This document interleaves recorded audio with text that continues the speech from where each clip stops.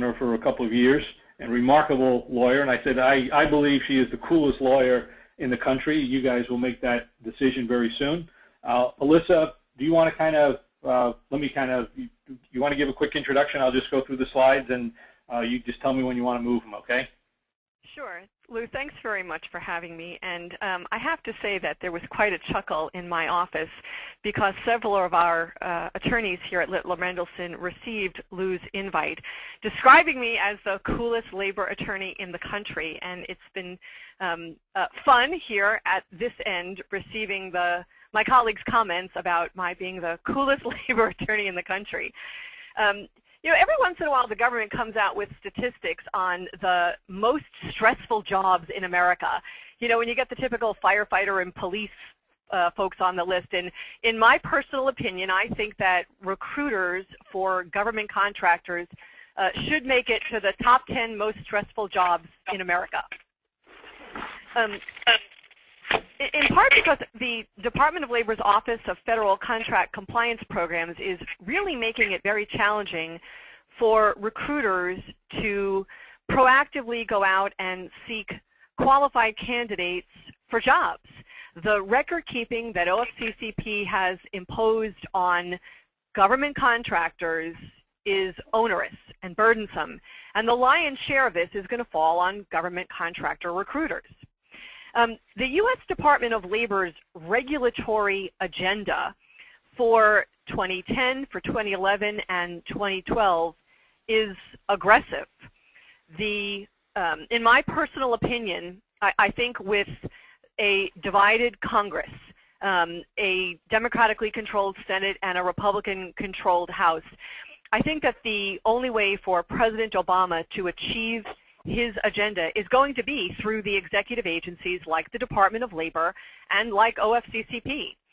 The OFCCP, in publishing its fiscal year 2012 budget justification, has certainly given us a preview of what's to come. For example, OFCCP in the budget document talks about what it thinks it accomplished in fiscal year 2010. It indicates that it made significant contributions to its enforcement goals. It completed 4,960 routine compliance audits, attaining 99% of its goal of doing 5,000 of them. Of the 5,000, it found violations in 1,071 facilities. That is a huge increase over the number of violations that OFCCP has found under prior administrations. Of the 1,071 violations, 919 of them were resolved through conciliation agreements, compared to 694 in the previous year. And it doesn't take a rocket scientist to do the math and realize that, you know, if OFCCP is finding violations in, 225 more workplaces, it has certainly ramped up the amount of time and energy it is spending when it does go on site to government contractor workplaces. And the reason why it's never going to add up to 100% is because some of the compliance reviews, the random audits that OFCCP began, are still not finished. They're making their way through these. Some are going to end up in enforcement, and others will close out, but in a different fiscal year. From the audits that OFCCP closed in fiscal year 2010, it obtained $9,750,272 in remedies for 12,397 alleged victims. Hey, Melissa, let me just stop you for a second. Is this the right slide I should be showing? A number of people, yeah. I just want to make sure I'm on point with you. Right. I'm reading the statistics from their fiscal year 20. I'm on the second bullet. I'm talking about some of the statistics that they now reported that they achieved in fiscal year 2010, and I'm going to sort of transition a little bit into in a couple of minutes what it is that they are previewing for us. Where is it that they intend to go? And then I'm going to sort of move into how the recruiters play into this entire administration's agenda, because they are front and center on this. Okay. So going back to the statistics, I mean, this is an agency that is definitely going to play a very active enforcement role, especially for what they view to be fiscal year 2011 now and fiscal year 2012. And yes, I know that there's this potential for the government to shut down, and yet even if it shuts down temporarily, I think at the end of fiscal year 2011, I think OFCCP is likely to have hit its own metrics in terms of the number of audits it wants to conduct, the remedies it's going to look for, and the number of violations it wants to cite companies for. In 2012, OFCCP has a pretty aggressive agenda. In 2011, let me back up a little bit. In 2011, there are several proposed regulations that are likely to be on the table. And the two that I think are going to affect recruiters most are going to be the OFCCP's intention of publishing a regulation dealing with veterans. And the reason why it's going to affect recruiters is because to the extent that you are using online application systems that are soliciting race and gender right now, if the veterans regulation is published and it goes final, you will likely be required to solicit information on veteran status of candidates that are internet applicants. And OFCCP is toying with the idea of requiring applicants pre-offer of employment to be asked questions about whether they'd like to volunteer that they have a disability. And that is going to be fraught with peril, but that's going to potentially enter your world in 2011. And in 2012, a preview of what's to come is that OFCCP is looking to develop an online web portal where companies will be required to upload annually, not just when you're audited, a lot of information, including information on your applicant populations. And right now, as we're talking on the telephone, you know, there is no web portal. This data that you maintain and that you work on typically doesn't get cleaned up unless and until there's an audit. And OFCCP, as I mentioned in my earlier remarks, really only gets to about 5,000 out of about 110,000 workplaces per year. But if they go to this new potential web collection tool, the obligation for you to be maintaining your applicant flow data in pristine form is going to be ramped up like you've never seen it before. So having potentially scared the bejesus out of you for 2011 and 2012, I would like now to turn to the next slide, which talks about the three major concepts that OFCCP is expecting you as recruiters to understand and be a part of in your organization. And the three concepts are utilization, adverse impact, and outreach. Utilization is going to answer the question when a government contractor puts together its annual affirmative action plans for each of its establishments with 50 or more employees. One of the questions that it is required to analyze is, how does my employment of women and minorities compare to my good faith estimates of availability? As a supply and service contractor, meaning someone who's not in the construction contractor business, if you are a supply and service company, the government doesn't tell you what your goals are. You have to go through the annual process of putting together groupings of individuals and mapping your groups to the census code and asking the questions for each of these groupings. You know, what is my percentage of women and minorities? But at the end of this annual evaluation of how does your employment of women and minorities compare to your own good faith estimates of what is available, if the organization determines that its employment of women and minorities is below availability, and there are several different tests that you can use to decide that, and that's getting a little bit into the weeds, but let's just say that the organization determines that its employment of women and minorities is below availability and sets a goal in a job group. The fact that the organization is self-admitting it doesn't have a sufficient percentage of women and minorities in the workplace triggers a legal obligation on you, the recruiters, to make sure that you know what are the job titles that roll into this group, and when you recruit going forward for any job that rolls into this group, you are maintaining documentation of exactly where you have looked and what it is that you are doing to try to improve the representation of diverse, qualified candidates who are expressing an interest in that opportunity. Unless the employer is going to remedy its setting of a goal only by moving candidates internally in the organization, thus placing a premium on succession planning and mentoring and development. Unless they're going to remedy this by looking internally, anytime there is a job group with a goal and the employer is going to recruit from the outside, the documentation burden falls squarely on you. The government is not as concerned with whether or not you've hired someone who happens to be a female or a minority. You can never, ever, ever, ever hire someone because of race or because of gender.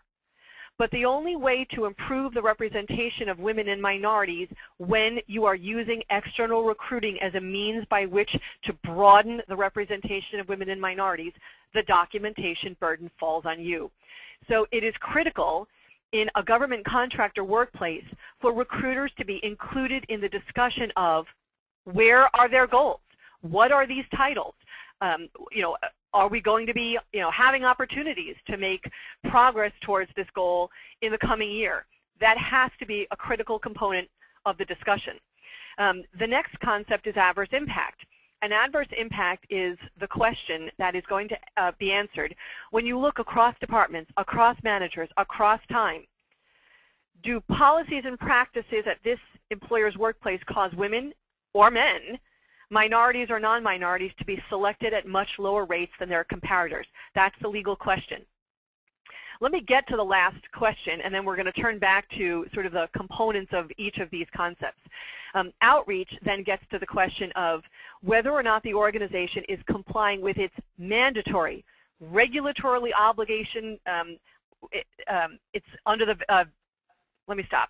There's a mandatory obligation under the Vietnam-era Veterans Readjustment Assistance Act to list all externally filled positions with something called an employment service delivery system, and to engage in targeted specific outreach to agencies that promote employment of qualified veterans, and under the parallel regulations dealing with individuals with disabilities, to engage in that outreach for individuals with disabilities.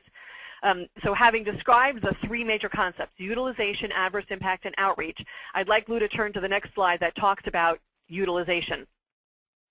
And I kind of touched on some of these concepts when I was describing utilization very broadly, but there is this goal-setting process. Titles are put into a job group. When the job group has a goal, the recruiter's role is to understand what titles are wrapping into the job group, how are jobs sourced.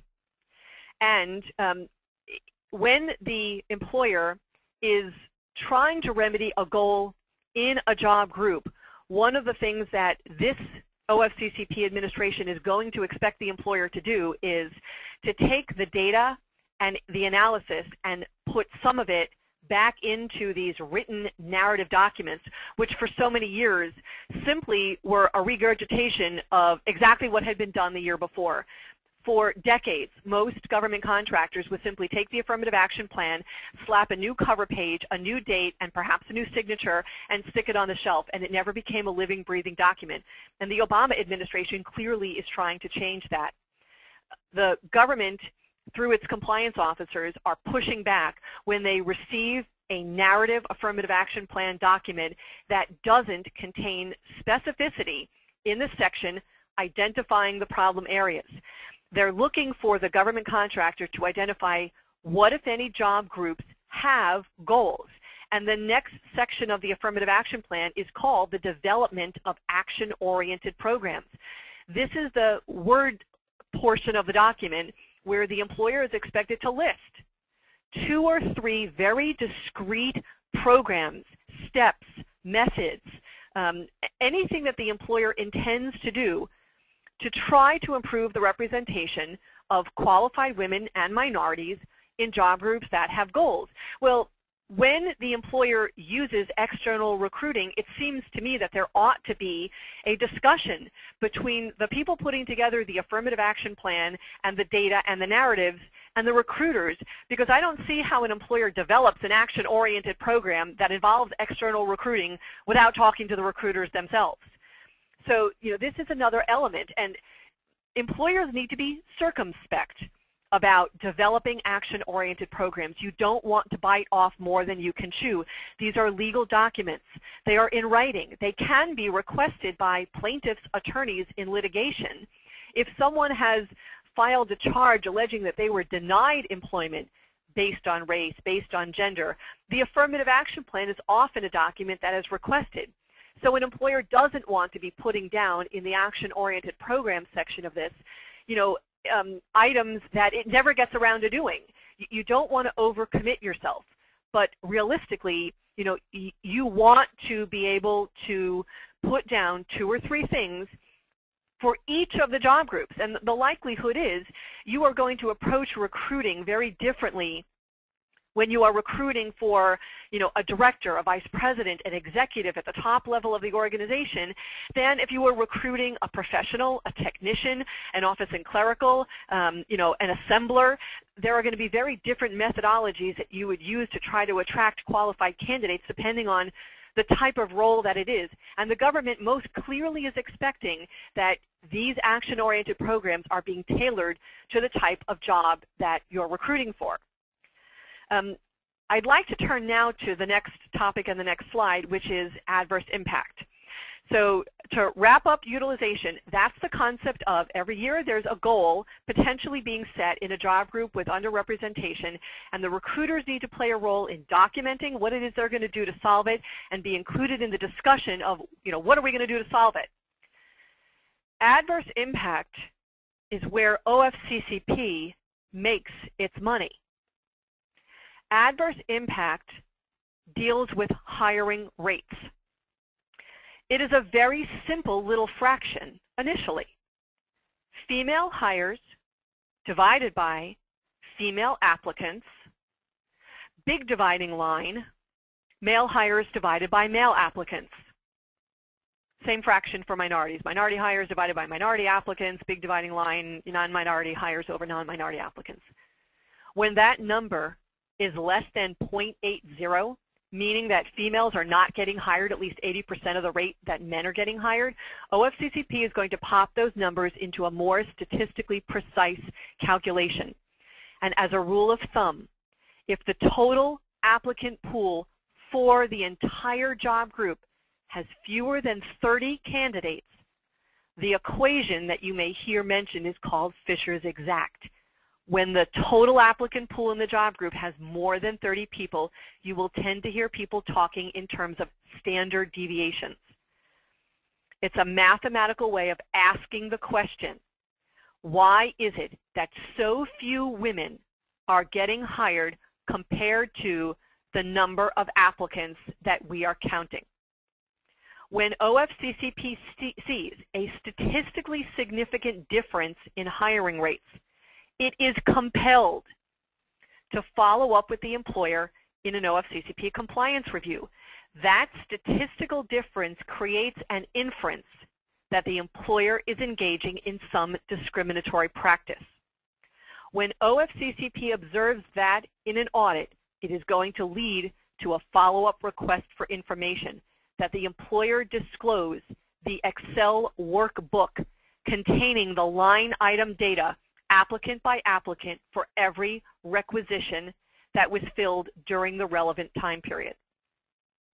And thus, it brings us to probably one of the most significant regulatory developments in the last 2 decades, which is because the denominator of that fraction, applicant, is so critical, it is essential that every recruiter in a government contract or workplace understand what OFCCP's definition of an Internet applicant is and what that understanding triggers.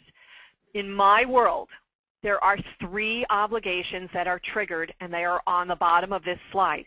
There is going to be a record-keeping obligation. There is going to be a solicitation of race and gender obligation. There is going to be a disposition obligation. I want to stop now and talk about what is an Internet applicant definition. And Lou, I'm going to preview. We're going to go to the next slide, and then we're going to come back to this one to talk about the solicitation, record keeping, and disposition. But I'd like you to put up the next slide that talks about the Internet applicant definition. The definition has 4 parts. The first one is that the candidate expresses an interest in employment through electronic means. They are uploading a resume to careerbuilder.com, to monster.com. They're putting a profile onto LinkedIn. They are coming into an employer's website and filling out a profile. They are filling out an electronic application.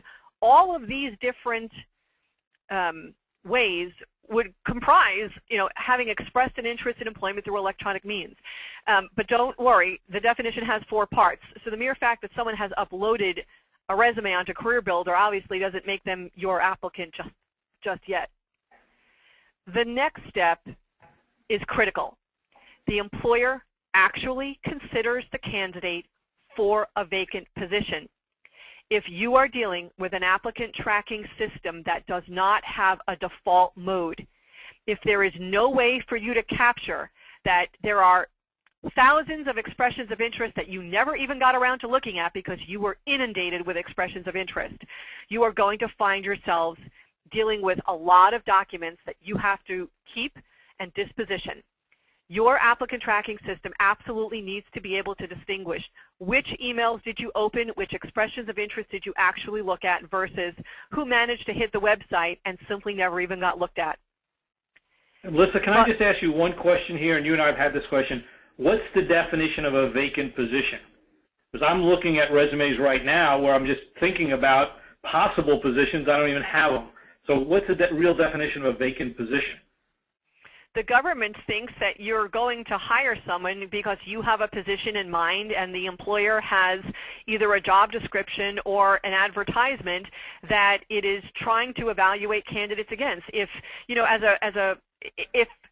in your role, Lou, if a company has given you a job description and said, I think that, we need you to help us find a candidate who meets these qualifications, it seems to me they have a position in mind. No question.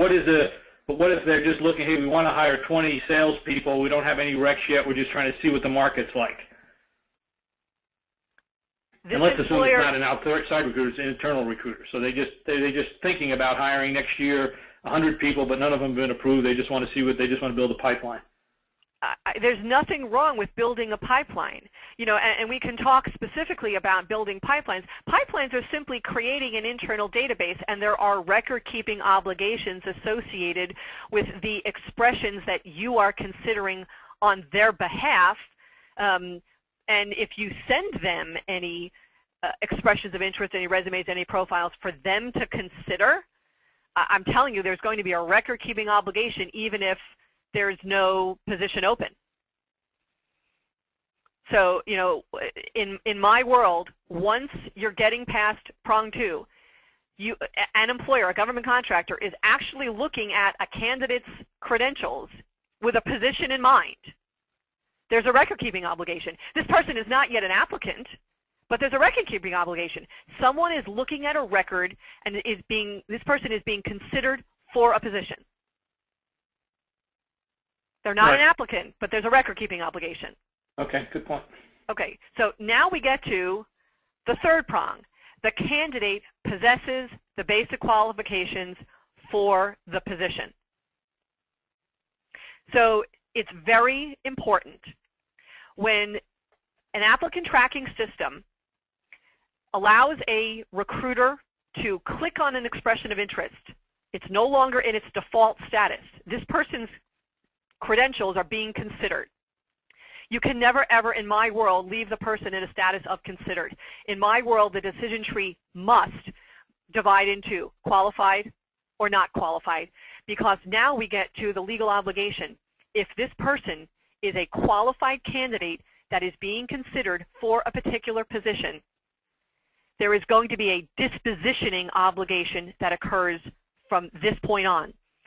The United States government expects that government contractors will be able to tell it 2, 3, 4 years from now what happened to every qualified expression.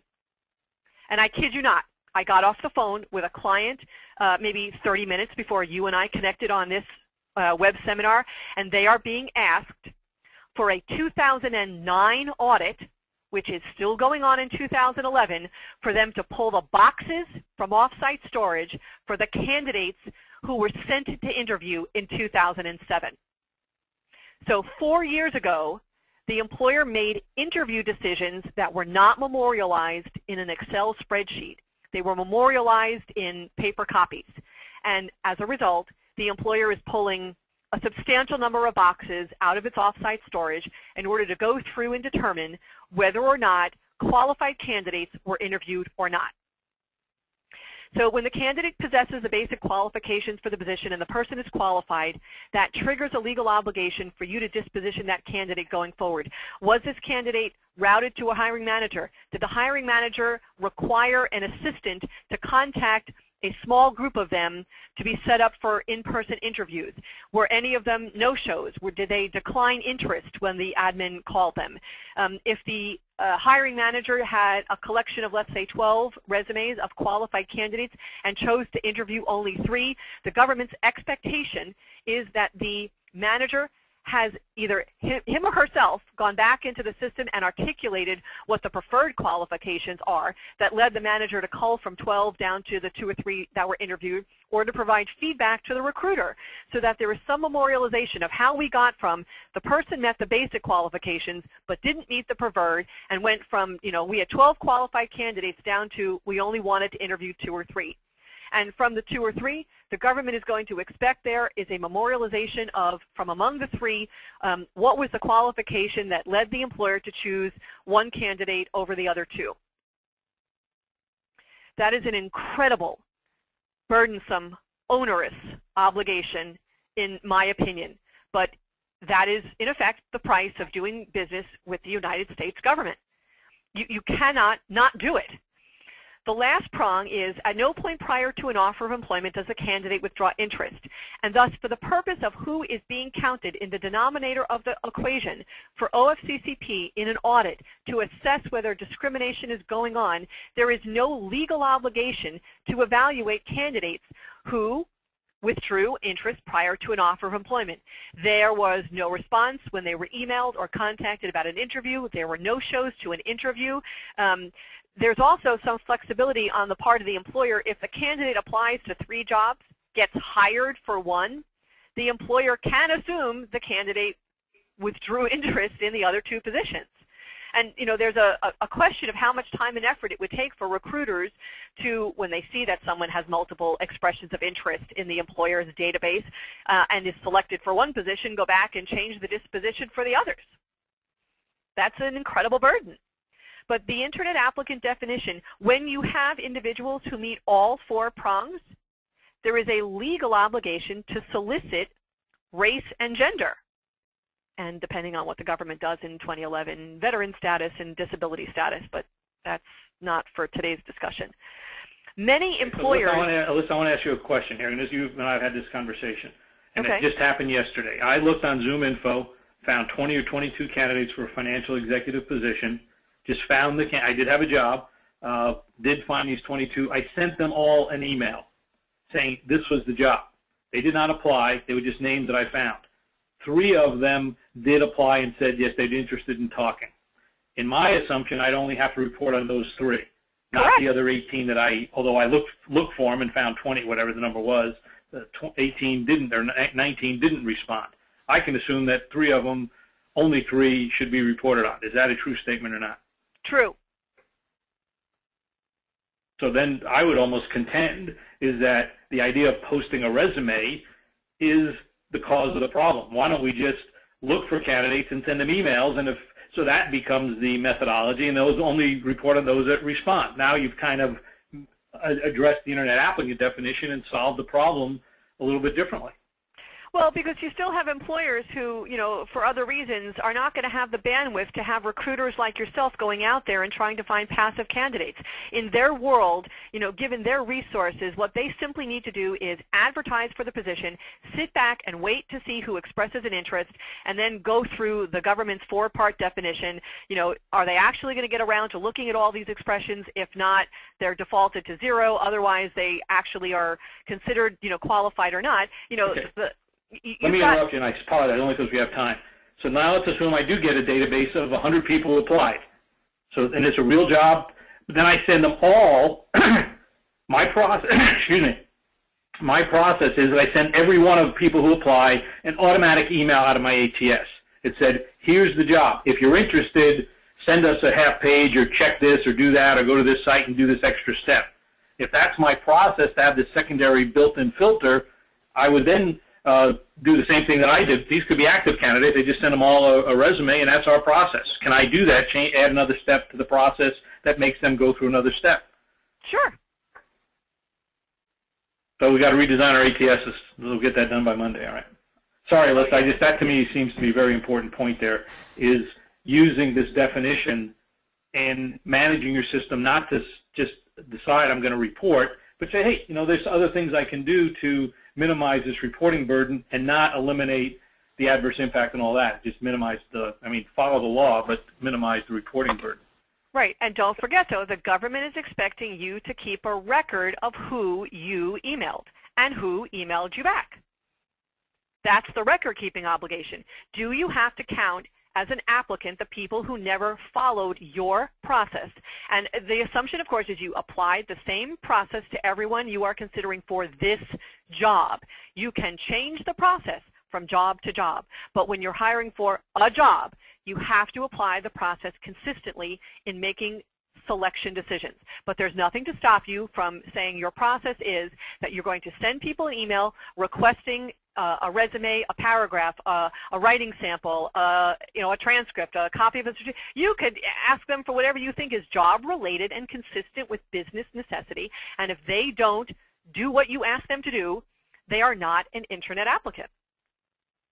Okay, just so you know, Alyssa, we have about 20 minutes, so I just want, and I want to save at least 5 minutes or at the end, maybe a little bit over time for Q&A. So just want you to know that time. Okay. Right, and so in going back to the prior slide for 1 second. So the prior slide, remember, had the 3 obligations. The record-keeping obligation kicks in when you have actually considered someone for a vacant position.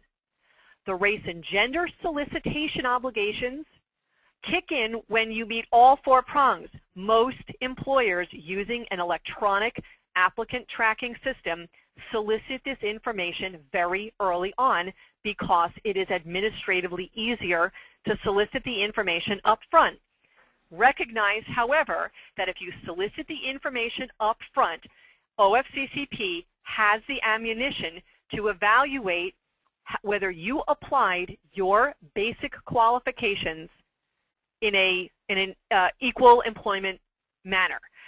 If you have 100 individuals who expressed an interest in employment and you know their race and gender, and yet only 12 of them were deemed qualified, there's nothing to stop OFCCP from going back through and looking at 88 expressions of interest to see whether you applied your qualifications fairly.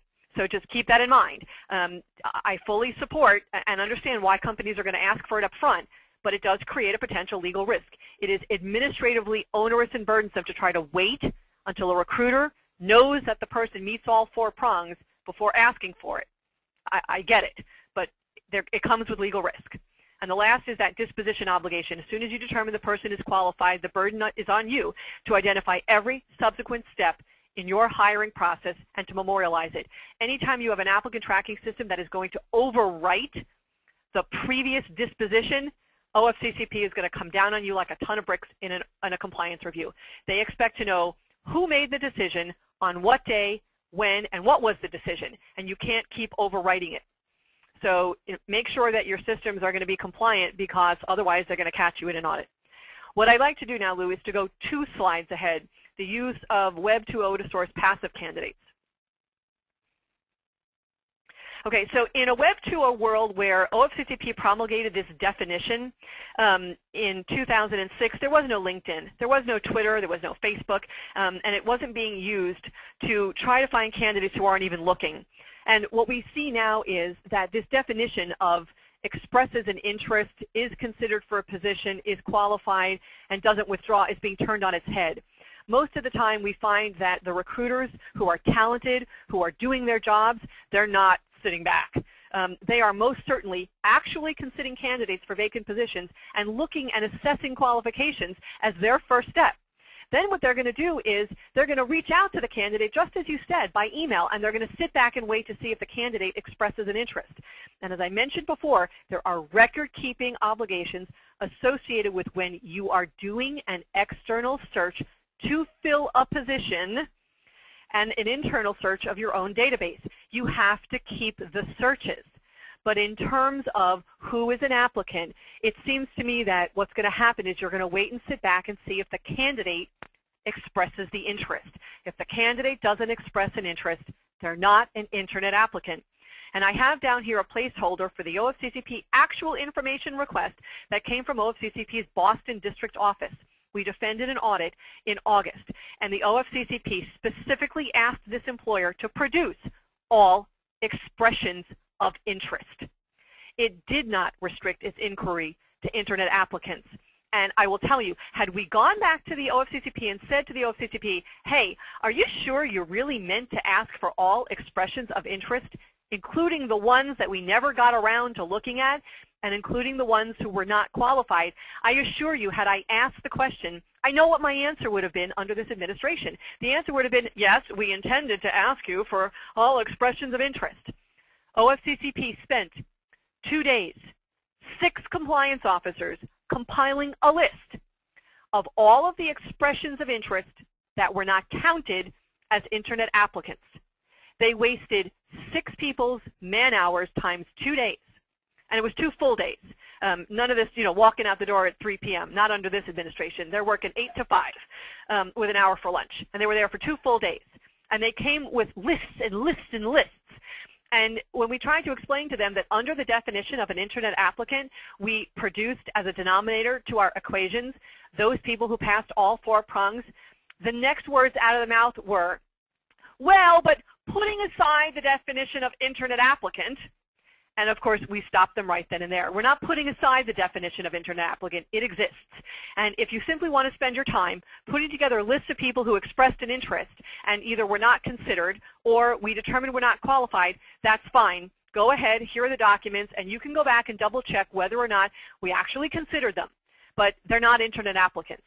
But nonetheless, there are district offices around the country that are starting to delve into what is an expression of interest and whether or not the employer applied its criteria in an even manner to determine whether someone was qualified or not. So, having said that, this administration potentially could use the expression of interest information request a lot more vibrantly than past administrations have. So let's go to the next slide. These are some of the questions that the recruiters were being asked during the on-site. Explain the hiring process from start to finish in excruciating detail. Literally from how does a requisition get created and who approves it and whether it's entered into the system and who enters it, it gets into the most minute detail. There is extensive discussion typically around what are the basic qualifications. This notion of dispositioning. The government spends a substantial amount of time going through every disposition code that you use in your applicant tracking system and asking different recruiters whether the code means the same thing to the different recruiters, placing a premium on you in the recruiting to make sure that periodically you are training your own recruiters on what each code means, and it ought to mean the same thing for everyone. When you have qualified candidates who are not selected, this is a big issue for OFCCP. They love asking recruiters, so recruiter, when you tried to fill position 1 and you had a qualified candidate pool and you got down to 3 candidates that the manager wanted to interview, 2 of whom were not selected for this rec but were viable candidates for another similar position, did you move them into a new requisition without having them reapply to it? If that's your practice, then understand there's nothing unlawful about it, but you cannot then tell OFCCP that each requisition is its own discrete selection pool. There are statistical, mathematical, and legal ramifications if you are the ones moving non-selected qualified candidates into requisitions that they didn't apply for. The other issue that OFCCP is trying to understand is when you have what I call parent and child requisitions. You field a pool of candidates for a sales representative position. You pick one out of the pool of 200. And the rest of the requisitions appear to be one for one, one for one, one for one. And that's not what you did. You had a pool of 200, and you really picked 1 out of 200, 2 out of 199, 3 out of 198, and 4 out of 197. Those are very mathematically different impressions that you will present to OFCCP in an audit. This notion of fielding a large pool and dipping into it many times is fine, but you ought to start working on the practice of having a parent and child rec. Is there any possibility on God's green earth in your system that the requisition can be labeled, 2011-001, 001.1, 001.2, 001.3, so that there is a way for you to link these one-for-ones back with the original pool that they started from? It really is important. And the other issue is, who is responsible for interviewing? Do those people take notes? Are they using a form? Where is it maintained? Part of the reason why my client is going into archived 2007 boxes is because the recruiters never circled back with the managers and fielded, collected the interview notes. Some of the managers have them in their personal filing cabinets, others toss them, but there was no circling back on the part of the recruiters. And OFCCP views it to be recruiting and/or human resources that retains all responsibility for ensuring that every single step of the selection process is being documented. Having said that, I'd like to go to the topic, the next slide on outreach. And I show about 14 minutes left. Yes, Lou? That's correct. I'd like to save 5 minutes for Q&A if we could. We will. Let's talk about outreach. Separately from the whole notion of an applicant tracking database and the dispositioning and the record-keeping obligation, there are separate obligations dealing with outreach. A government contractor is not absolved from these onerous record-keeping practices when it uses temporary agencies or executive search firms. At all times, the obligation to explain how people got hired rests with the government contractor. So if you are using temporary agencies or search firms, the contracts that government contractors have with these outside agents need to be crystal clear on what obligations the employer itself retains, what obligations it wants the temp agencies to undercur. The obligation rests with the government contractor to prove compliance. And there is a legal obligation every time the employer is conducting an external search for a position that will last more than 3 days and is not an executive and senior management position as that is defined under the Fair Labor Standards Act. And if you want the exact definition, you can email Lou, you can email me, we will get you the exact definition.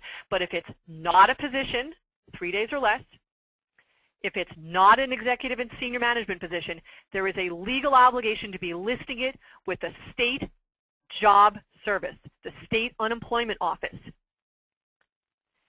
That's what they call the employment service delivery system. And OFCCP's regulations are crystal clear on this. Simply because you decide to use an executive search firm or a temp agency does not relieve you of the obligation to post. So either you decide to post and drive these individuals back to your preferred agency to vet the candidates, or you tell the executive search firm, when we're not searching for an executive, let's just say it's an outside recruiting agency. Maybe I should be more careful in my term. When you're using an outside recruiting agency to recruit for a non-executive or non-senior management position, a sales rep, the sales rep positions absolutely have to get listed with the unemployment office, the job service, the state workforce commission. So either the agency is going to do it or you're going to do it. But if you're not doing it, it's a violation. And the violation doesn't have a fine or a penalty, but it comes with an obligation to keep reporting your data to OFCCP for 1 or 2 more years. You stay under their nose, and you are more likely to get selected for an audit 3 years from now if your audit closed with violations than if your audit was clean. The last thing I'll say is that OFCCP has on its website resource and referral directories. They are PDF files, and they were last updated in 2004, but they are a start.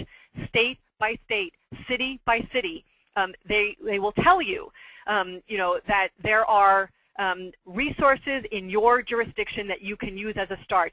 Google them. The contact information may be new, the telephone information may be updated, but if these agencies still exist, you may be able to get a new contact source for them. And the last thing that I want to say before we take some questions is I want to go to hot topics.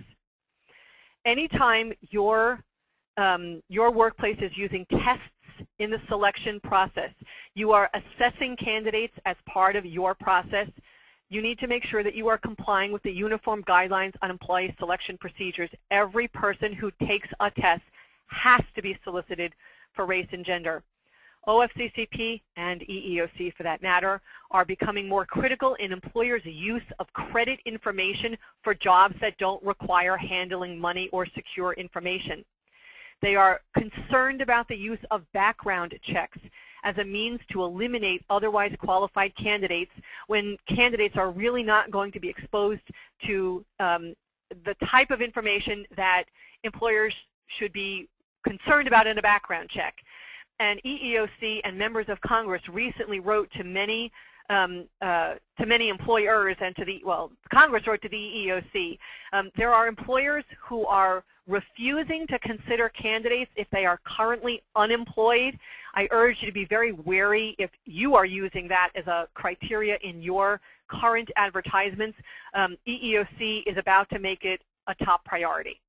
And with that, I've concluded the topics that I wanted to present and would like to leave the rest of the balance of the time for us to answer questions. Okay, let me ask a few, and then maybe JJ or Brian can look at some. Here's the one that I would ask, Alissa, as you were chatting. Are there any areas that just stand out like a sore thumb that's going to trigger this audit? Or, I mean, it's like the top 3 real problems you just really have to have your act together? Well, OFCCP is now using something called active case enforcement, and every company selected for an audit is going to have a full review. When OFCCP gets the summary data for hires and applicants, it performs these equations. When you have one-for-ones, it's going to tip off OFCCP either that you're using parent and child requisitions incorrectly, or that you're converting temps to regular employees and potentially not counting as applicants the candidates that the temp agency vetted on your behalf. So when the equations are very close to a one-for-one, OFCCP smells a process problem and or a record-keeping problem. When there are very few selections against a very large applicant pool, OFCCP is going to suspect that what you're giving it are all expressions of interest, and then it potentially has the ability to say, you know, you selected 12 people and your applicant pool was 3,000. Please explain to us each step of your selection process. And that may be a very different process for jobs that you've rolled into the same job group. And the recruiters ought to be playing an important role there in explaining the process. The data ought to be telling you what the story is. Okay, let me ask you this. What if you do have adverse impact? Is there a way that that could be justified? And if so, how would a company go about doing that? Well, absolutely. Adverse impact is simply an inference that in the aggregate, the data is telling one part of the story. At all times, then what happens is the employer has the burden of production to show that, notwithstanding some statistical outlier number, it maintained documentation that shows why it selected the most qualified person for the job. The problem that we often find is employers cannot recreate the process. They can't remember why they chose the person they chose from among the qualified candidates. They don't remember what the preferred qualification was that got 12 candidates who all were qualified, down to the 3 who were interviewed. So, the recruiter is long gone, moved on to a new employer. The manager who hired the candidate, long gone, moved to a new employer. And now the organization, the corporation, the company, is left with the information out of its payroll system, who was hired, and all of this documentation that wasn't dispositioned, and there are no records to explain the thought process. But absolutely, the employer can produce information that shows, regardless of race or gender, we hired the most qualified person for the job, notwithstanding whether they were pink, black, yellow, green, Asian, Hispanic, whatever. Okay. Let me kind of just go through some of the questions here. So again, if anybody has any questions, I'm just looking at the questions you put in here. And I think this is one I thought was interesting. I'm kind of going back and forth. J.J. O'Brien, did you see any there that just stood out for you guys? Well, I think there's lots of questions about who's really an applicant, all the profiles that are built online and when they turn into an applicant based on internal processes. So that's one that seems to be standing out. And then people just want to know, how do I manage all of this? What do I use? What tools are out there? So again, maybe from an applicant, I don't know if that's a pretty broad question, Alyssa. Maybe you can kind of just give some guidance on, just because you look on LinkedIn and look at some names, what's the real obligation? You have to keep the search. Is that person an applicant? If the person doesn't ever respond to any message, I mean, it seems to me it's pretty obvious, but it might not be obvious in the current world. I mean, if you're not looking on LinkedIn because you're trying to fill a position, you're not really assessing someone based on a position you have in mind, and you're just out there trying to find out whether people are, potentially interested in you as a company, no, you're not saving all of that. And I agree with you. It is a very fine line when a recruiter is, they really don't have a position in mind, or they do have a position in mind. And I don't know how OFCCP is going to figure it out at the end of the day, whether or not the recruiter had a position in mind or didn't have a position in mind. But what's going to happen is, someone is going to get hired. And when the OFCCP comes and interviews a person and says, what was the process? Someone is going to say, oh yeah, I got an email from a recruiter asking me if I was interested in the job. So, I went onto the employer's website and I applied. Well, now the government, having heard that from the candidate who was hired, is going to go back to the recruiter and say, so is your process to email candidates? How do you know which ones to interview? Or how do you know which ones to email? Oh, well, I'm constantly looking on LinkedIn, and I'm always looking for people who, may have certain credentials. I mean, believe me, I think I could prep a recruiter to answer the questions the way we need them to be answered, but, that's a very fine line between what do you have to save and not. But, if a recruiter is being engaged to really look for, someone who has the credentials to fill a vacant position, I don't see how the recruiter doesn't save the emails and the responses. I think they probably would. My sense is they might not. I think they have to save the searches, but sometimes it goes in. Hey, the hiring manager says, hey, we're looking for a senior engineer, and you don't know what level it is. Is it level 1, 2, 3, or 4? And you kind of look online and you say, here's a bunch of people who are this level, and then you open the official rec and target that range and get the rec approved by comp and all that kind of stuff.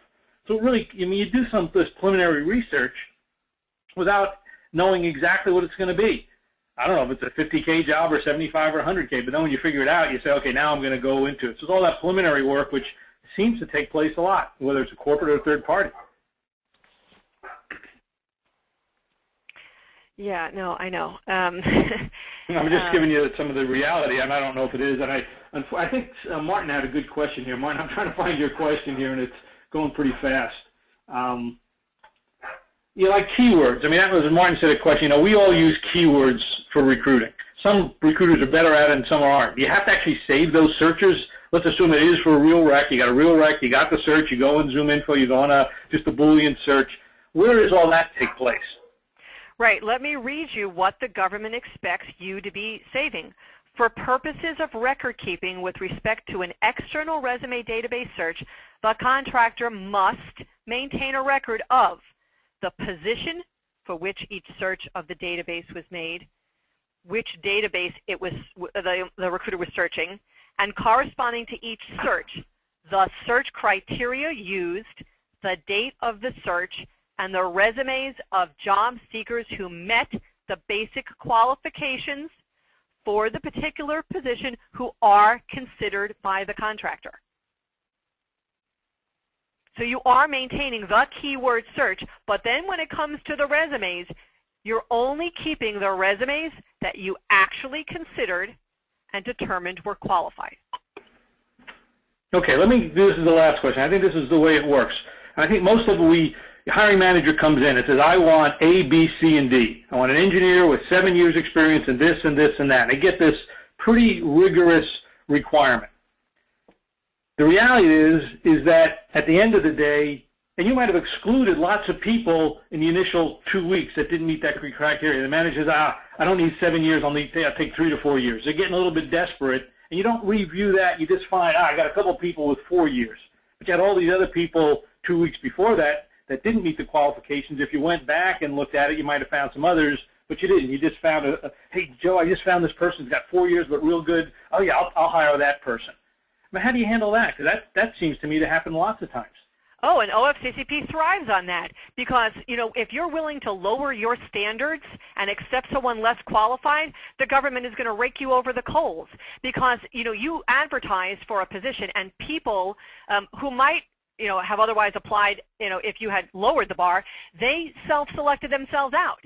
And if the government loves it when you are willing to take someone who's less qualified, and especially when the person who's less qualified happens to be white male. Oh, they thrive on it. Right. Okay, so you can do it if they're not a white male, but no, you can't do it if it is a white male. Don't get me wrong. I'm being cute. I am being cute. You can never, ever, ever, ever, ever make a decision based on race and gender. But it never. As the outside lawyer, trying to defend a company in an audit, I'm never brought on when the company made the exception for the diverse candidate. I always seem to get the ones where they made the exception for the white male. Okay, so therefore we've got a way to prevent the problem is when you do that, I think you obviously have to be very, very careful. If it's a white male, you probably have to be less careful when it's a diverse candidate. That's silly as a rule that is. That's probably not a rule you would advocate, but it's one I might advocate. No, you better have really good reasons why you can't close out that rec and reopen it with the qualifications that the manager is willing to take, as burdensome as it is. And I hate to be the one, person bearing the bad news. You have to close out the rec with the higher qualifications and start from scratch. You need to advertise it with the lower qualifications. You need to post it with the job service. You need to field a pool of candidates that meet the minimum qualifications, and you need to select someone who is within that parameter. There is nothing to stop you from fielding a pool of lower qualified candidates and preferring more. Presumably they all met the floor, and you're going to take one candidate all the way up to the ceiling. You can never, never, never take someone who's below your floor. They will excoriate you for it. Okay, well that said, with that, Donna, see now, I think we should end. Alissa, I want to thank you very, very much. There's no question in my mind you have now proven yourself to be the coolest lawyer in the country. You are so funny. However, let me also go the other way. I've met a lot of lawyers that, well, never mind. We won't even go have a bad lawyer joke here. I want to thank you very much. Just so everybody in the group knows, you will get, we will post the handout. I assume I can post the handout. You'll get an email from us with all the info, all the contact information and next steps. Alissa, I thought this was great. I want to thank you very, very much. Very insightful. Unfortunately, not pleasant, but powerful and profound and insightful. So I thank you very much for that. My pleasure. And I don't want companies to wait until an audit to be caught. If there's anything else we could potentially do to help you come into compliance on your terms, proactively, everyone has limited resources, but the idea is to do this on your terms, not theirs, and to do it up front, obviously let us know. Great. Yes, we'll put all your contact information as well. We'll selling this slide. Thank you very much, everybody. That concludes our webcast for today, and I am sure we're going to get Alissa back sometime in the spring as well. Thank you very much, Alissa. Thank you, everybody else. My pleasure. Okay. Bye. Bye now. Great. Thanks, Lou. Thanks, Alissa. And thanks, everyone, for joining us. You will be receiving an email with that follow-up information as promised. I'll be looking for that. And in the meantime, have a great afternoon, and thanks for joining us today. Goodbye, everyone.